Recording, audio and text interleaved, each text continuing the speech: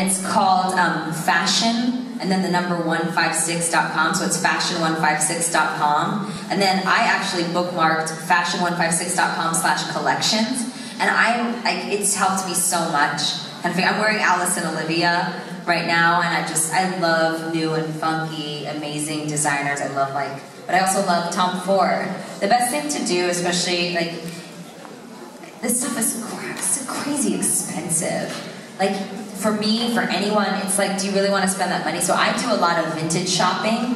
There's a lot of cool vintage shopping for designers and stuff, so you can find some cool high-end clothes, but it's vintage and it's collector pieces, and then mix that in with other pieces. I love doing stuff like that. But check out that website. I'll wait. Okay. Thank you. Bye.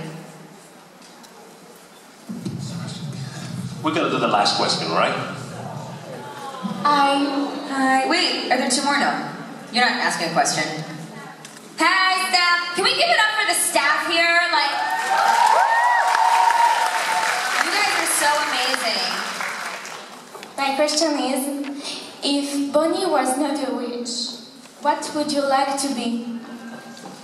I think she should work at the supermarket. Just be